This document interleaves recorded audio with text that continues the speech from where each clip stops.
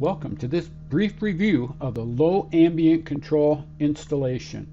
This is for modulating low ambient controls for units that were manufactured and shipped without the control due to part shortages.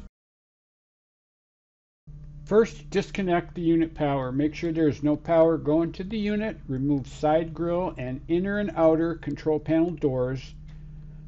Then we need to screw the low ambient control body onto that existing installed copper line.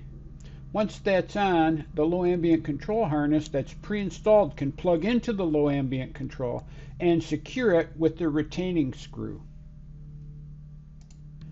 In this shot, Louis is screwing the low ambient control body onto the flare fitting. And note the correct PPE, the gloves required working with refrigerant. Be sure you use a backup channel locks or wrench on the bottom of that fitting when you tighten down the low ambient control. Next, we're going to plug the harness in on the top and then secure it with the screw that's attached to the top of the low ambient control relay. Once the relay is installed and connected, let's go ahead and spray some leak detector on that joint and make sure we're not getting any bubbles. Next up, we need to remove the jumper that was installed from the factory that allows unit operation. And keep in mind, I'm going to show you two examples because it varies a little between models.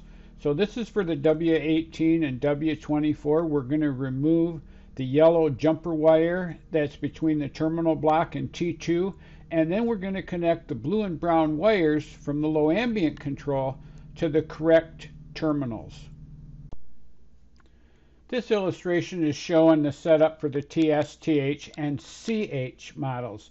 We need to remove that jumper between 2 and 3 on the bypass relay, and then connect the blue and brown wires from the LAC harness to those terminals, getting the color codes correct, blue to 2, brown to 3.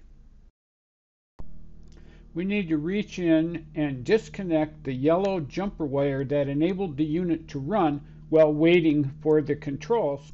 Now we need to go ahead and connect the blue and the brown wire up to the proper terminals. The blue wire is going to go on T2 and the brown wire on the terminal junction block.